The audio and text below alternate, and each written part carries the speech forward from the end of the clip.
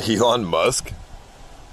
Okay, MrBeast follows, I guess, this fucking channel Kickstreams Live. Elon Musk responds and says, great. I mean,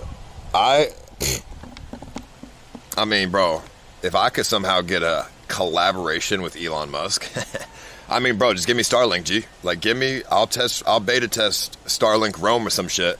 Bro, I'll sacrifice my whole life and I'll go to Mars. I'll stream 24/7 for the rest of my life on Mars. In like the base or something like that, the civilization they make there. I'll do it. You send me one fine ass chick to go with me, well, my girlfriend, and I mean that's it. That's it, bro. Because like I'm not jerking off the rest of my fucking life. So you know what I'm saying? Boom. That's all I need, bro. I'll do it. Fuck it.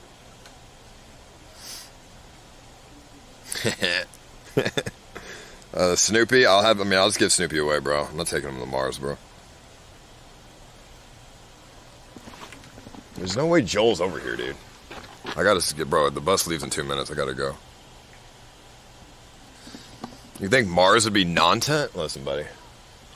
Yeah, I'd be a fucking hotel. No, I wouldn't. Actually, no, I would not be a hotel Andy on Mars.